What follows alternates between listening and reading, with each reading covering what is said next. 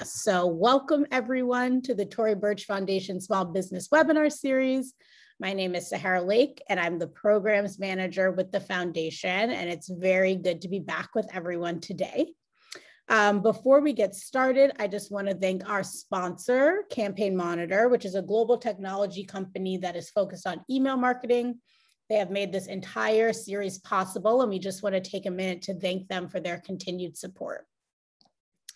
So today, I want to welcome our speaker, Louisa Jo, who is a leading entrepreneur, business coach, and investor who helps people start and scale their businesses, their online profitable businesses. And she helps thousands of students build their own businesses to 6 and 7 figures, and her advice has been featured in numerous online and print publications, including but not limited to Forbes, Inc., Entrepreneur, and Business Insider.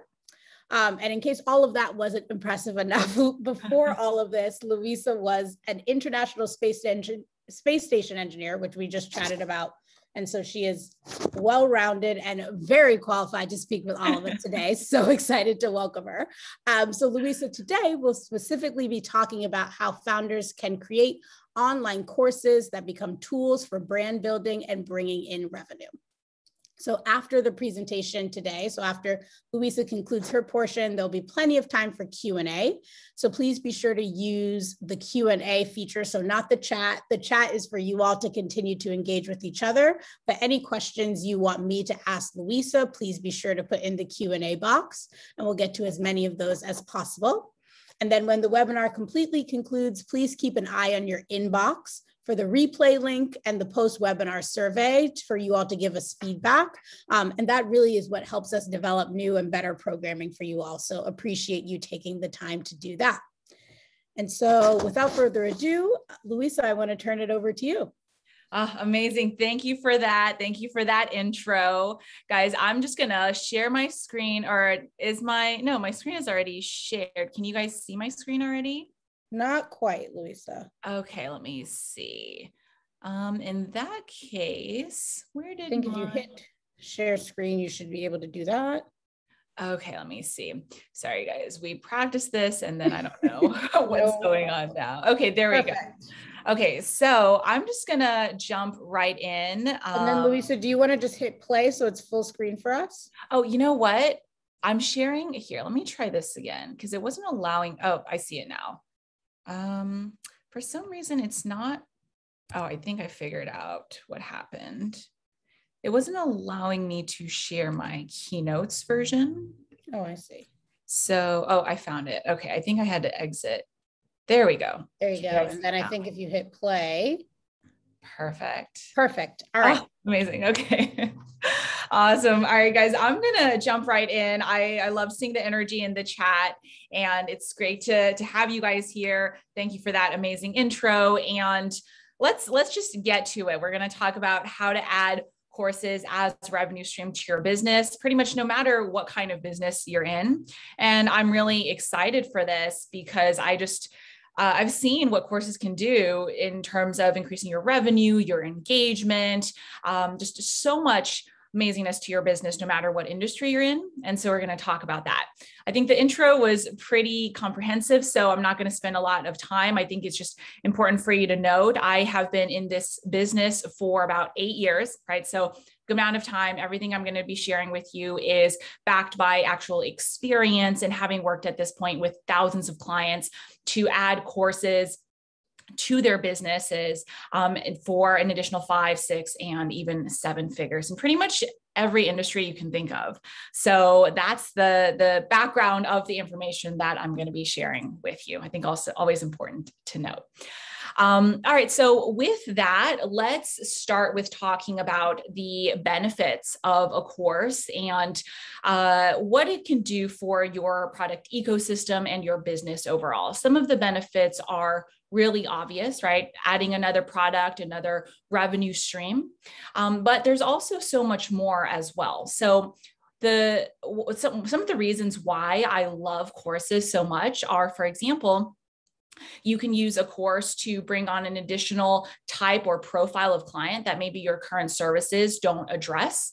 It can also be used to increase your customer lifetime value by being something that is more of an introductory product for your clients. It can be something that is also used to boost the engagement of you or use of your actual product, where you're teaching how to use your product better.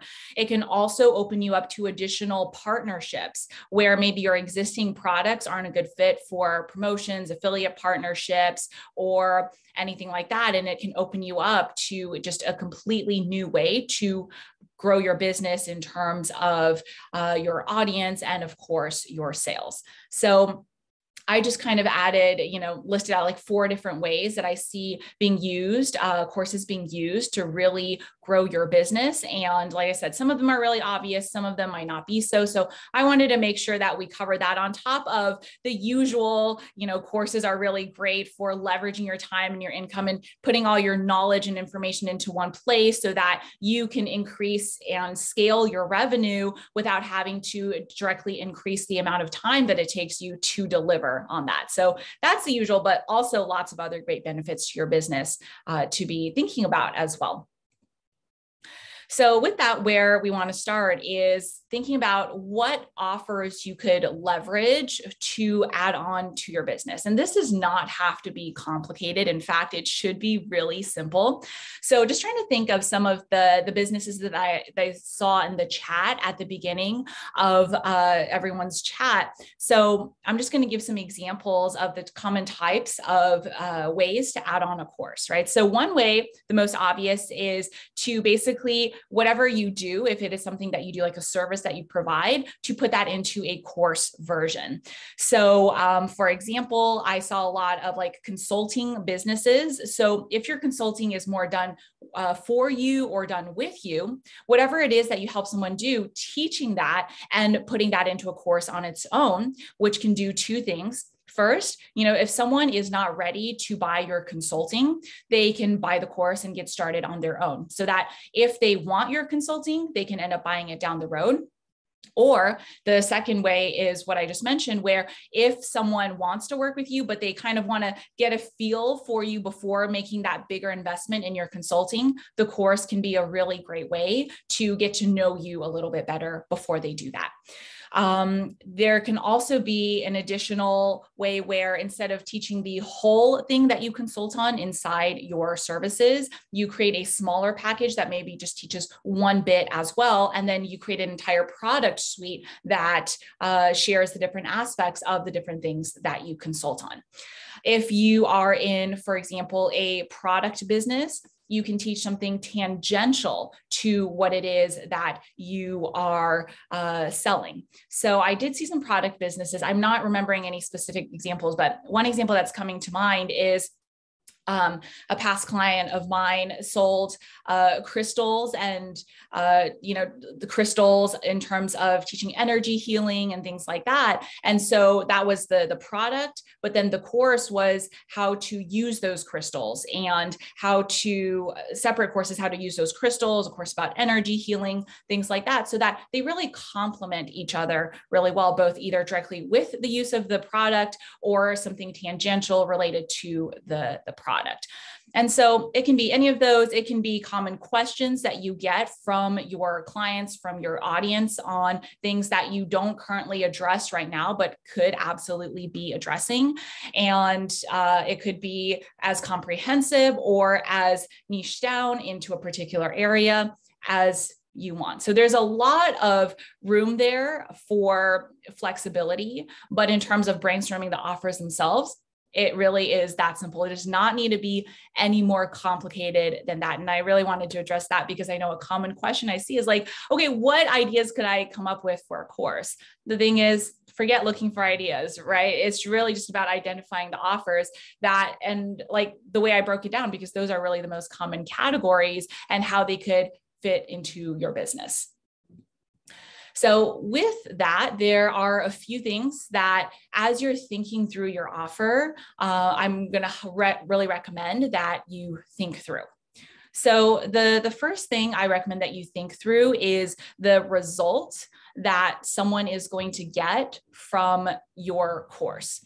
A really common mistake that I see new course creators make is that they think about the value of their course and how they're going to create it in terms of the information that they're going to put into it. So the more information you can put into it, the more valuable it might be. And that is a really common misconception because, of course, we want to provide value, but why people buy a course is for some sort of results, whether it's to have the result of, the thing you're teaching that you do as a service as well, right? Being able to do it for themselves, or learning how to use that product, or whatever that thing they want to learn to do and why they buy a course for. So really think through, and with the examples that I just shared, why would someone be wanting to buy my course? And what is that thing, aside from just information, that my course is going to help them get to? That is really key. When you're thinking about your offer, also be thinking about, okay, where does the support or how much support do I want to offer for this product? So there's a whole range. And it really depends on your business and what feels right to you. So on one end of the spectrum, there are basically courses where they're completely self-study, where someone buys the course, they get access to all the course content, and then they are on their own because they have everything they need within the course to study and learn it for themselves. Then there's let me go to the other end of the spectrum, which is that you buy the course and then you also get some group coaching with it. So maybe you get weekly calls with a creator or a program coach for a set amount of time. Or you have some kind of support in between to be able to ask your questions and get them answered. Or maybe you even have a personal one-on-one coach that guides you through the program, right? Those are all common options. And then the hybrid, with like the sweet spot between those two, is to have a self-study course, but then also offer some sort of support forum or group. Like common is a Facebook group or a Slack community where you have someone, maybe you or a program coach, again, answering the questions, so that people are mainly going through the course on their own. But if they have any questions and they need a little bit more clarification and they just want to feel a little bit more supported, they can go ahead and get that. All of these work. I have done all of these. I think there are pros and cons to all of them. I've enjoyed them equally in different times and phases of my business. But really, where you want to start is up to you, and where you are currently in your business, and how much resources you have to allocate to this. And of course, the more support you provide, the more you can charge as well. And so those are all things to take into account. Courses that are self-study, it depends on your industry and the course and how thorough and comprehensive it is. They can range anywhere from a few $100s to about $1,000 to $2,000. The hybrid course support that I mentioned falls into the same range. And then courses that have a lot more support can range anywhere from a few $100s to 5 figures. So there's a really big range, and it's more about kind of knowing your industry and the kind of product you're offering, but wanted to give you at least somewhat of an idea of what the difference might be. And then the final thing to think through when you're thinking through your offer. So we talked about, what the course could be itself, the results, the support, and a little bit about the pricing. The final piece is, of course, where it fits into your business, because this is key. Like, I know so many of you have your existing businesses. It really has to, when you add a course, it really has to be done in a way that fits into everything that you already have. I mean, it doesn't have to be that way, but ideally you want it to be that way. And so that's why you want to be thinking about, and that's why I shared the different ways just a few minutes ago, a course can fit into your current product lineup, right? Is it going to be something that is just a completely different type of product that you add on to round out your product suite? Is it going to be something where the goal eventually is to have people get to trust you a little bit and then upsell into your services, where that's the main thing that you want to sell? Is it to help people be able to get to a point where they're better and able to use your products or more excited to use your products so that you make more product sales, right? And so, or is it just that you want to have a separate suite of educational products with your courses that you're doing as a separate branch of your business? So again, those are the most common ways. And thinking through that initially can just take a few minutes, but it will really help you line up thinking about, okay, do I just want one course? Do I want a product suite? What am I going to do for the pricing and the support? And how am I going to line it up so that it helps boost all of my business versus just being a standalone product that, makes some sales. So those are the key things to really make sure that you think through in terms of laying out the foundation for your course. Does not have to be complicated, but those are the key things. So with that, I want to spend a few minutes talking about the things that you need technically to be able to start selling courses. So first, you of course need your product, and that includes the course, right? With modules, lessons, recordings, worksheets, the support, all of that. And the most common options for doing this are to host it on some sort of course platform. A really common one is Teachable, for example, or to host it on your own self-created course platform, which takes a lot more time and money. And I don't recommend unless you're committed to creating an entire product suite and really adding that as a main way of driving revenue in your business. Initially, you can also host it as documents in a Facebook group to sell your first course as well. So it doesn't need to start out being complicated, but you do need the product. You also need the things that are going to help you sell it. So your sales assets, you're going to need a sales page. It can be really simple. If you're going to sell something higher end and you already have a consulting business where you already do sales calls to drive those sales, it could be as simple as, okay, I'm going to skip the sales page for now. I'm going to drive some sales calls because I've already got that system and that team set up in place. And we're going to sell some courses using that same methodology. And then we'll go back and sell the sales pages or set up the sales pages, the emails, the posts later on. But sooner or later, you're going to want that to be able to sell your course. Then you're going to need the payment processing. So order forms, whether that is through something as simple as PayPal, or if you are wanting to set it up and really streamline it, common options are, for example, Samcart, which is a standalone order form software, or maybe you already have your own existing order form software that you can use as well. But you don't want to be sending invoices or anything like that, which is a keynote here. And then, of course, how are you going to deliver it, right? Where are you going to host the course? What kind of access are people going to have? What kind of support are they going to have? What is your team going to look like to be able to support that? So those are the things to really think through and make sure that you have in place so that you are ready to sell. So it doesn't have to be complicated again, but those are the key things. All right, so with that, let's spend a little bit of time talking about how to create the best course. So what I'm going to share with you is the result of basically myself having created at this point, I think over 20 courses just for my business alone. And the things I'm going to share are not that complicated. Some of them are a little bit counterintuitive. So let's spend a little bit of time talking about them.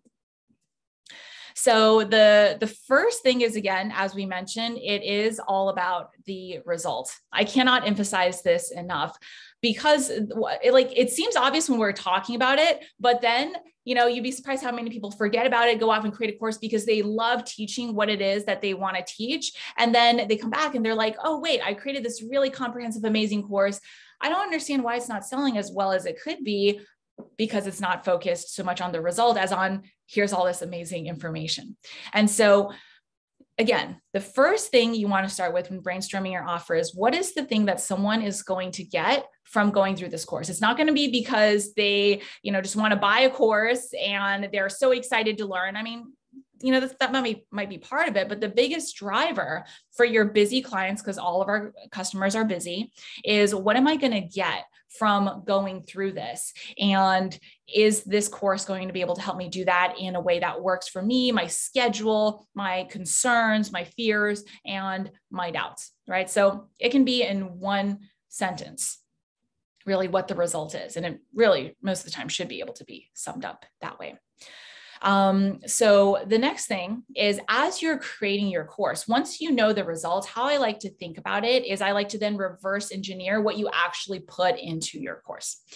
And how I like to think about that is depending on the type of course you're creating. If you're creating a course that addresses just one, aspect of whatever it is that you can teach, what I call like a first step or a kind of key category course instead of like the whole, A to Z process, if that's applicable to you, then it can be just a few modules. Ideally, for the majority of your courses, you wouldn't want to be going over too much, like 4 to 5 modules. And so if you have a more comprehensive course, then yes, you might go over a little bit. But even then, for example, for my flagship courses, I have them about 5 to 6 modules. Now within each module, there are sub lessons or sub modules. So each big module will have like 3 sub modules with, just a few video lessons in each one. But even that way, that's pretty much it. There are a few exceptions, but especially for your first few courses, we don't, those aren't really applicable. And so when you're thinking about that, knowing that, okay, let's say I'm going to break it into 4 or 5 modules, or at the most, if I'm, doing like a weekly live program that's 8 weeks long, I'm going to break it into 8 modules. That's one of the exceptions that is actually applicable. Then what are the 4 to 5 or 8 or however many number of modules you're going to have, key milestones that someone needs to get done to be able to get to the result? That's what I mean when I say reverse engineer, right? So let's say you help someone, you thinking about the consulting businesses that I saw in the beginning of the chat, you help someone grow their business, right? I think I saw a few business consultants. And so the first piece is you identify, okay, at the end of, our business consulting course, you are going to have increased your revenue by 30%. Totally making stuff up just to give you an example, but let's go with that. So the first thing we do is we need to identify your current business model and see if there's room for improvement, right? So maybe that's module 1. And so by the end of module 1, you will have identified the gaps in your business model that you can improve. So that's an example of how you reverse engineer. And then the second step that we need to do is we need to identify the low-hanging fruit in terms of your existing offers, right? Is there traffic that is already coming to you that you can easily scale? That could be a module in of itself, right? At the end of that, you've scaled your existing traffic sources more to boost your low-hanging fruit. Module 3 could be looking at your existing products and boosting your existing prices or your profitability or sales for those existing products. I think that gives you enough of an idea. I don't want to go into teaching on a tangent, but basically you can see how it's really broken down into probably the same steps if you're a consultant that you're doing, with a very big focus on the results versus the information. Notice how I didn't say module 1, I'm going to teach you how to understand what a business model is or the theory of a business model, right? So it's shifting from theory, because we're not teaching a college course, is not a textbook, to the application, and even beyond that, the actual result that someone's going to get. So it's a blend of information and application. And so we're using that to reverse engineer all your modules is what I found to be the best way to be really organized, to have people stay focused on, be engaged with your course. And, there is, as a really important side note, a key issue that a lot of course creators struggle with is engagement and follow through on their courses for their students. So a lot of people will buy a course, be excited for it, and then drop off. And one of the reasons is there are 2 really big reasons. One is because they lose their steam and motivation because they're not seeing results fast enough. And so when you address it so that every module, even every lesson within the module, right? So the same way we just broke out the modules, you can break out, okay, to, get that person that result in that first module, what do I need in the video lessons or the lessons within that module? And each lesson should have a result that moves that person closer. When you do it that way, every single lesson will have a win for the person taking the course, so that they are literally seeing the results and they are building their motivation that this works, that they want to continue.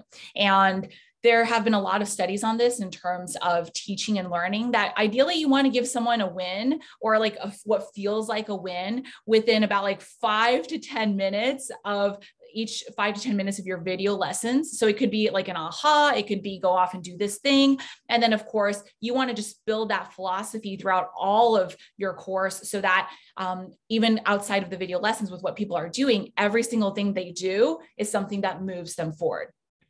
So that is the reverse engineering piece, which is again key. Now, the final piece that I want to put here, and this is the other main reason why courses have a lot of courses have a bad rap for like low follow through and low engagement, is because they have too much information. And again, this comes from a good place. We all want to give value, and we have been taught that the more information we give, the more valuable it is. But in courses, the reverse is true. The way I think about it is this: what is the least amount of information that I can give to someone in a course to be able to help them get the results that they want? Anything extra, I take out. And this is really important, because when you shift to focusing on the results, right, that's what people are buying for, everything becomes about the results. And so with that, it's not about how much information you give. And again, this is a really common mistake, because I see so many course creators promoting on their course pages, hey, the reason you should buy this course is because we have 40 plus hours of content. We have like 100 plus worksheets and so on and so forth. And that is actually overwhelming to people, because how many people have time or desire to go through all of that to get to it? In fact, the less work I have to do to get to a result, the more valuable that method is to me. And so when you think about creating your course, I would recommend having the same thing. Okay, what's the result? What exactly is needed to get this result? No more and no less, of course, right? And so a lot of my courses, with this in mind, I've been able to get a lot of the video lessons down to just like 5 to 10 minutes, because every word, right? I script out the majority of my lessons for the majority of my courses, and every word I go over and I ask, okay, is this needed or not? And time again, the feedback I've gotten is from clients, my gosh, I'm so glad this course is so different, right? You've explained in 5 to 10 minutes what it's taken other videos 40 minutes to do, and this is what I needed. And so it really is about shifting our own idea of what is valuable, and then doing the additional work, because it's actually easier to just kind of talk and share a lot of information versus thinking about, okay, what exactly do I need to put that is going to force me to be concise, so I'm respecting the student's time as well, so that they can get the best results in the least amount of time. So those are the 3 key points for how to create the best course. The rest, like, trust yourself. You already know the thing it is that you're teaching. And if you focus on these 3 bullets, then you are going to create a really great course from the beginning. So with that, I want to spend the rest of today talking about selling your course, because once you have a great offer, you understand where it fits into your business, you are creating a great course, you want to make some sales.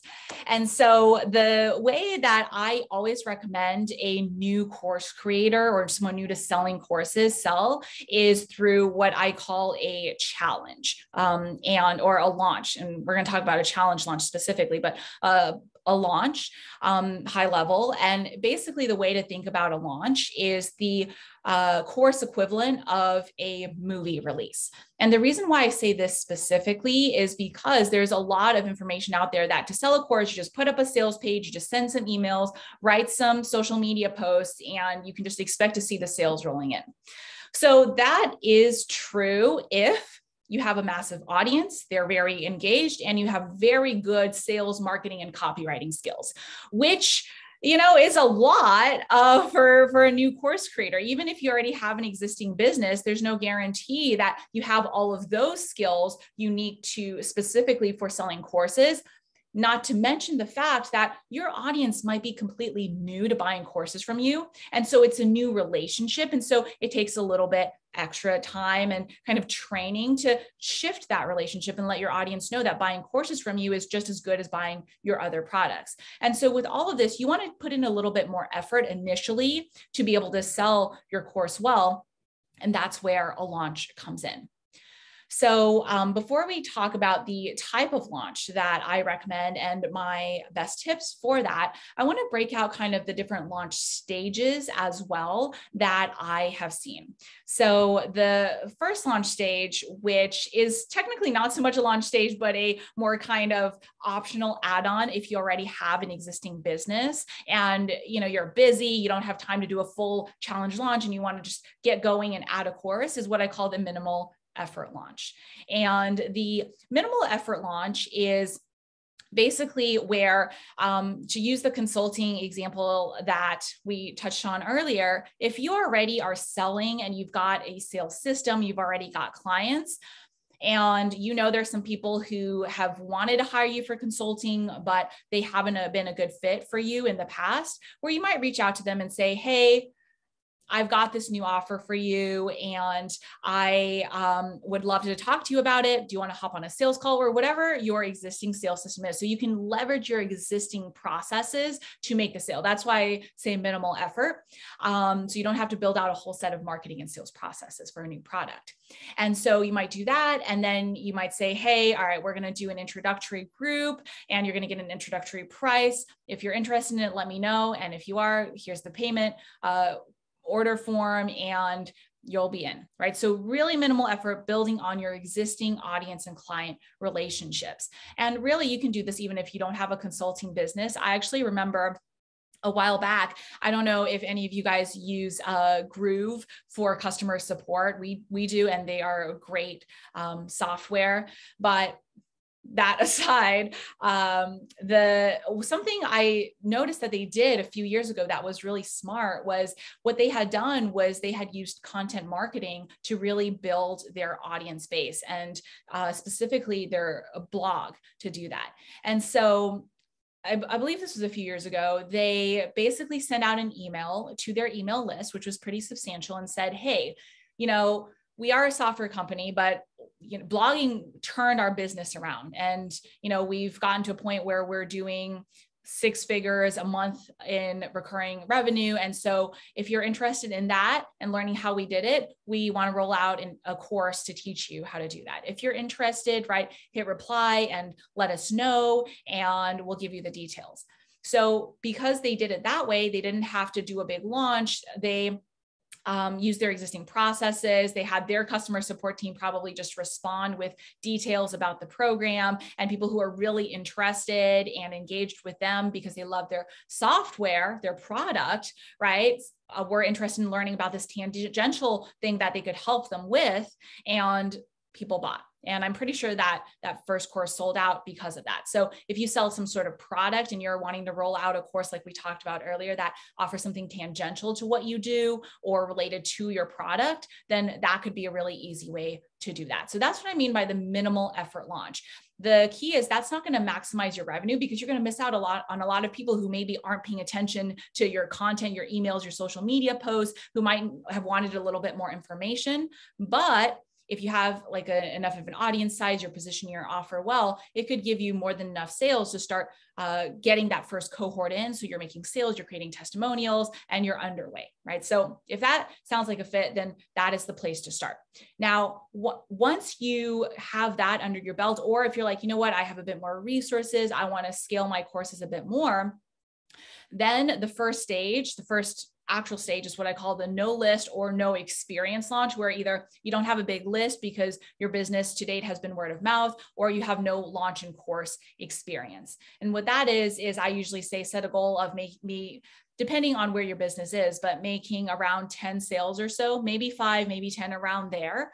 Again, if you have a really big audience, then, you can adjust that number accordingly, so that you are, bringing in a good amount of revenue, but it's not so big that you are setting a goal that you can't really realize. And it's enough for you to make sales, to do the whole methodology that we're going to talk through and get it under your belt, basically to get under your belt, to have some sales and to kind of figure out the basics. So be like, That's the no list, no experience launch.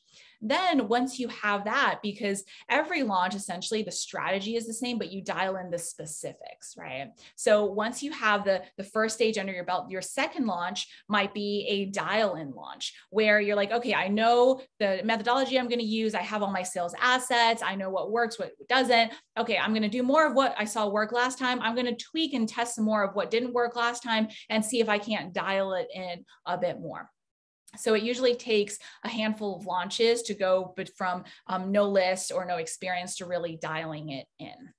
And then the final stage is the scale up launch, where you take everything that worked and then you scale it up with a lot more traffic, especially with, for example, affiliate partners, with maybe paid advertising or PR or whatever other traffic sources that you prefer to use. So the range for these launches can vary a lot, right? So I'm going to give you some examples of ranges of what I've seen, but keep in mind, again, these can vary a lot. So for the no list / no experience launch, and I'm going to group the minimal effort launch in there, although it might be a little bit lower, I usually see somewhere under like between 4 to 5 figures in sales, very low 5 figures, 4 to 5 figures, right? So that is bringing you in some sales. You are laying the foundation. It's also not so many clients that maybe you break something in your customer support and aren't able to deliver, because it also takes time to figure out your support with which way you're going to offer and how you're going to offer it with the different options that we talked through earlier. With the dial-in launch, usually I see that at about 5 to 6 figures per launch. The majority fall into like low 5 figures, so maybe $30,000 to $50,000 launches, right? Which is still pretty sweet. If you do one of those a quarter, that can be a good boost to your revenue for sure. And then scale up launch, I mean, sky's the limit, right? So for my own scale up launches, I don't like, I've never used affiliates, but when I was doing a lot of those, we would do close to about 800,000 to $1 million per scale up launch. And I know we could have scaled it up more. I know there are a lot of people who do. And so again, sky's the limit for that. So those are the different launch stages to think about, so that you're kind of going in knowing it's the same methodology, but there are things that you're going to be tweaking. Okay, so with that, we already talked about the minimal effort launch. I forgot this was a whole slide on its own. So we already covered that and we can move on. So we talked about the other launch stages as well. So again, we covered that. I'm just so excited to tell you guys about it. I forgot about the slides.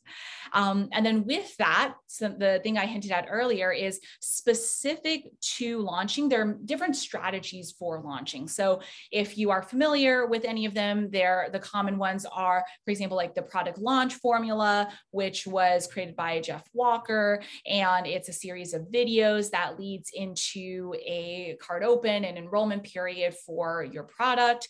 I have found that unless you have a massive audience and are really good at your marketing and your sales and all of those skills that we talked about earlier, it leaves a lot of money on the table, right? So it works really well, but there are other ways to do this even better. And so we don't need to go into all of the other ways. I want to focus in our time left on the specific way that I recommend, that I have seen do the best for if you have a relatively small audience, if you want to maximize engagement, you want to get the most sales possible. And what also happens is when you do a challenge launch, like we're going to talk about, it really boosts your engagement with your audience, so that the ripple effect from that can, I mean, there are so many ways it could go. It could be someone sees your challenge, loves seeing more of you, they hire you for your consulting, or they buy more of your product, or they reach out and want to do some sort of partnership. I mean, I've seen all types of results from a challenge launch done well. So what exactly is a challenge launch? It's very simple. It's basically just like, for a movie, how before the movie actually comes out, there's a whole bunch of stuff that happens, right? You've got like the main actors doing a whole bunch of interviews. You see trailers being dropped at periodic intervals. And then there's the big movie premiere. That is the opening night of the movie dropping. And then you've got the movie running in theaters, or it used to be, but we'll go with the old model, the movie running in theaters for a while, so that people had time to see it before it went to DVD or streaming. So a challenge launch is a course version of that, very condensed. Don't worry, it's not nearly as much work, but really what it is it helps you do a lot of those things, gets people attention, gets people excited for your product using a strategic series of daily challenges. And these challenges are basically mini prompts that have someone going off and doing a mini challenge that only takes 5 to 10 minutes, but is very strategically done so that it boosts engagement and desire and interest in your product. So that keyword is strategic. What I want to cover now in our time left is 3 of the top things that your challenge definitely needs to address in your prompts to cover 3 of the top reasons that people don't make as many sales as they could. So the first reason is, a lot of course creators, when they're starting out, are afraid that they're not going to make the sales that they want to make because of, I think it's a fear so many of us have, right? Roll out a new product, people might not buy. And so the number one reason, or one of the things you want to absolutely make sure you address with your challenge is a potential client thinking, why should I want this course? Right? So a challenge is really good at doing that. And the reason why it is because people actually want to buy. Now, they want to buy if they believe that your solution will help them. So what it is that people are buyers. I absolutely believe that, right? However, they want to buy and they want their problem solved. So this ties back into what we were talking about. If you're very clear on the results that your course provides and you know what that is, then what your challenge is going to do is going to help them create that belief that your course is going to be able to help them solve that problem and get that result. So how are they going to do that? How is the challenge going to do that? You're going to give them step 0 wins. So a step 0 win is something that someone needs to believe or see or have, someone being an ideal client, before they can believe that you can actually help them get the result via your paid product, your course. So an example of a step 0 win is, I'm just thinking through, I help a lot of career coaches and consultants, right? So a challenge of a step 0 win is they'll see a lot of their ideal clients who want a new job don't believe that they have the credentials to get their dream job. And so step 0 win is actually having the confidence and seeing, wow, I do have the things I need to be able to get that job.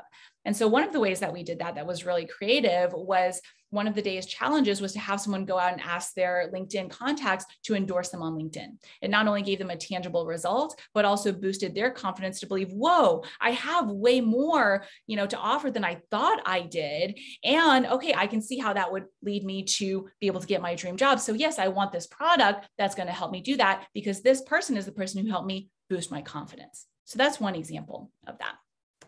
The second question you want to make sure you address through your challenge prompts, and I want to mention the challenge is usually anywhere from 5 to 10 days, depending on the scale and price of your product. So keep it at 5 to 10 daily strategic prompts. Okay, so the second thing you want to address is, why is the course worth whatever price you're charging? No matter what price you charge, someone is going to be wondering that. And so with that, the question, or the story I always like to share, is a quick story about this guy. If you don't recognize him, which I didn't before I found this picture, this is Picasso. And so there's a story that, once a woman went up to Picasso at a restaurant and asked him to draw her something. And so he took out a napkin, he drew something in just like a minute or two. And then he said, okay, here you go. And the woman said, okay, great. How much is it? And he said, it's going to be $20,000. And the woman said, what? Why is this $20,000? It only took you a minute or two to draw it. And he said, no, it took me 40 years of my life to be able to draw it for you in 2 minutes.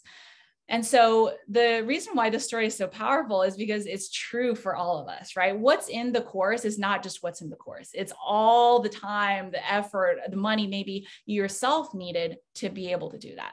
And if Picasso had to teach his clients that, we all have to too. So your clients might not necessarily know that. And so what I like to do is I like to have prompts in the challenge that teach the gap of what it takes to go from where they are to where they want to be, and all of the things that they might have to go through, or that you had to go through to be able to help them, so that they understand how much of a shortcut your course is, and thus what the value is. So I'm going to wrap up really quickly with the last question that your challenge absolutely wants to address or needs or should address, which is this person, AKA you, the person selling the course, actually credible, right? And so hold on. Yeah. Okay. So the best way to do that is through personal trust, right? You can talk about your credentials all day long. And of course that's helpful, but to build real trust, the best way to do that is through actually talking to people, having them share their challenge answers in maybe a Facebook group where you're engaging with them. You're doing live streams every day that add on to what you're teaching in your prompt and letting people see that you know what you're talking about. You're doing live demonstrations of you answering questions and really understanding people's names and really having that personal connection that frankly nothing else can substitute. So that's another reason why a challenge is such a great way to do that, because nothing else can do that. Like a video series, a webinar alone, nothing else can do that. Now, the last thing I want to know really quickly before we wrap up is a really fun story of Guardians of the Galaxy. So if you are not into comics, which I am not, but I love marketing, as you can probably tell, Guardians of the Galaxy was the first Marvel movie where the comic didn't have a big fan base because apparently the comics are not so good. And so it was a risk for Marvel to be releasing this movie because it didn't have an inbuilt fan base unlike the other previous movies. And so what they did was they did something really smart, which is through promoting the movie, they built up the audience fan base, right? They really built up the story, the heroes, the reasons why we should love it. And they really did that through the entire promotion launch up to the movie. So that the day the movie theaters opened, people were like really excited to watch the movie. And this principle is really key because the last note I want to share with you why a challenge is so great is that a well-planned challenge launch should do the same. I've had past clients use the fact that they were doing a challenge to go out there and get PR and get more people for it, use affiliates to promote the challenge because people know challenges convert really well and drive more sales, use it to boost their own engagement with their audience, run ads to it because again, challenges convert better. And so use the challenge itself to grow your audience and boost your sales. This works better at the dial in and scale up launch stages, but that's absolutely something to keep in mind so that you're not limited to your existing audience size before a launch to determine how many sales you're going to make. Use it as a chance to actually grow your audience. Okay, so with that, I know we're just a few minutes over, but I really wanted to make sure we covered everything and hope you guys found that helpful. Thanks so much, guys, for being here and participating in all of that. Thank you so much, Louisa. That was awesome. There's a couple of questions that have come in via the Q&A, also a few questions that people submitted beforehand. So I want to ask a few of them in our last few minutes here. The first one, Louisa, is around your recommendation for an online platform. So what should folks look for when they're choosing an online platform to host these courses? And then the question, are there any specific platforms that you would recommend? Yeah, so really quickly, honestly, all of the platforms, most of them are really good. It's just what feels easiest to you to use. The reason why I recommend Teachable is because I've tried all of them. These days I host my own to be, completely transparent, but it just costs so much money to do it. It's not worth it initially. And I just always found Teachable to be by far the easiest to use. That's great. And then in general, what about Teachable is so great? Like what? Yeah, so setting up your course, uploading things, the organizational structure of the modules, right? It just makes sense where it's really easily laid out. You go in, you upload your stuff, you're done. Amazing. That's great. Someone asked, are there any tips? Would any of the tips you gave today change if you're teaching a live course versus recording yourself? In terms of selling, no. Right. So the only thing is thinking more about the delivery, right? Dripping out the program live. You probably don't need something like Teachable. If you're doing it live, you could just deliver on Zoom and then use a Facebook group or a Slack channel. But aside from that, everything else applies. That's great. This is a really good question that came in beforehand. How can a business owner decide if they should make a course geared towards their customers or professionals in their industry? Are there pros and cons to Yeah, either this choice? is a really good question. So ultimately it boils down to the key we talked about earlier. Where do you see it fitting into your business, right? If you're wanting to help professionals in your industry, so maybe help other people do what you do, is that because it's an additional product, entire suite and, strategy that you want to add on down the road? Or like, if that's not the case, why are you thinking you need to do a course and where is it going to go? Otherwise, I would recommend it for your existing customers, because chances are pretty good you've got a lot more customers that potential customers who aren't your customers yet. And it's better to scale what you already have right now versus trying to start a whole new thing where you have to build out your credentials, learn how to market to a whole new audience, and, start from scratch.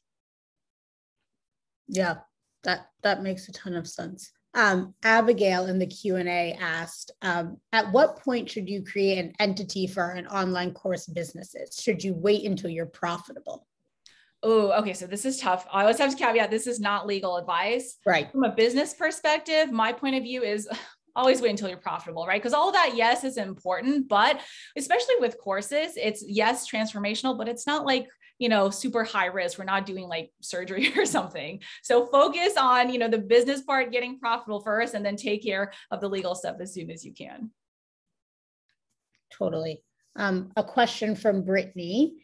If we were to bring on talent to help build this type of programming for our company, what should be in the job description and what would the position really be? Yeah. So if you're going to bring on someone to create your course for you, you want someone who not only has experience in the thing that they're going to be helping you teach, but also in actually teaching, because they're two totally different skill sets. And so you probably want someone, or you might want two people, one who is the talent, right? One who has like the product or teaching experience themselves, and have them work hand in hand. You probably don't need a full-time role for this. There are companies that specifically do this. And so it might be better to look for someone like that, or a contractor who can do this part-time. But those are the two main things I would be looking for.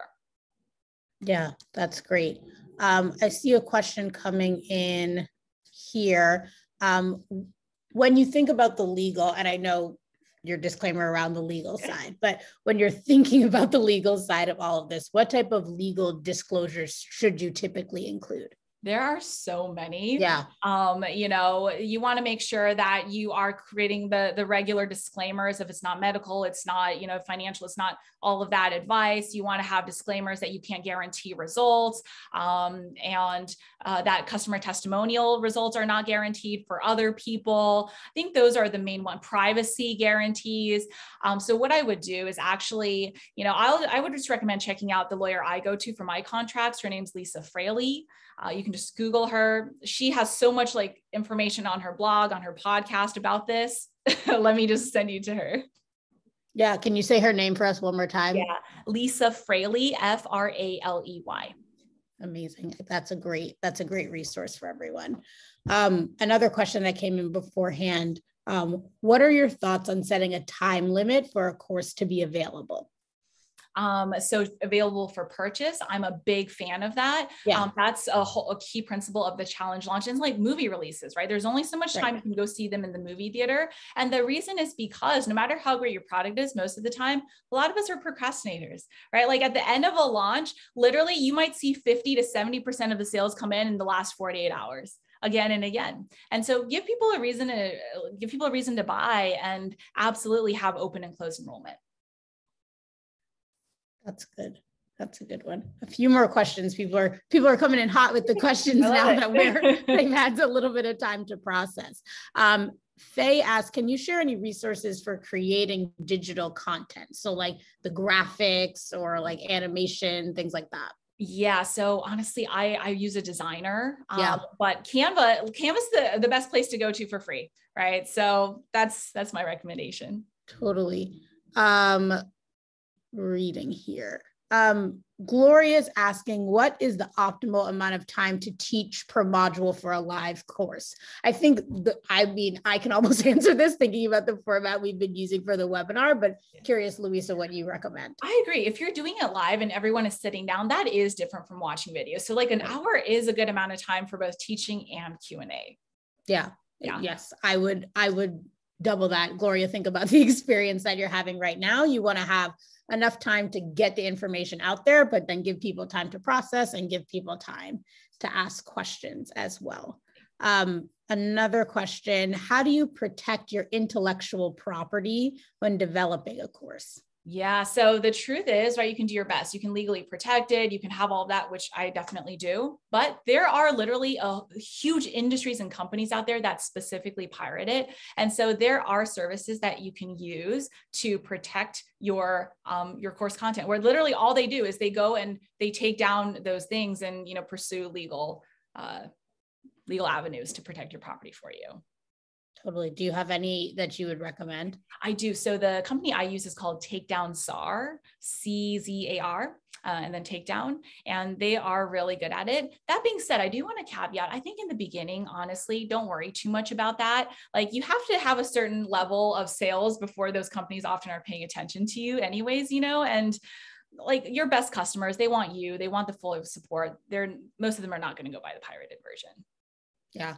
I think that's great. And Louisa, last question that I'd like to just ask all of our speakers, if there is one thing that you want people to take away from your presentation today, what would that be? Okay, I would say do it ugly. Nobody ever feels ready to sell a course. I definitely didn't. I was like, oh my gosh, there's so much to do. And that's why I included the minimal effort option. Mm-hmm. If you already have, you know, those customers and you want to do this, set a date like, okay, next quarter or whenever I'm going to do this, I'm going to do it. Even if I make one sale, that's going to be a win. I'm going to deliver the heck out of it. I'm going to have it done under my belt. And then I'll do the other launch stages from there. I think that's great advice, not even just for this, just in general.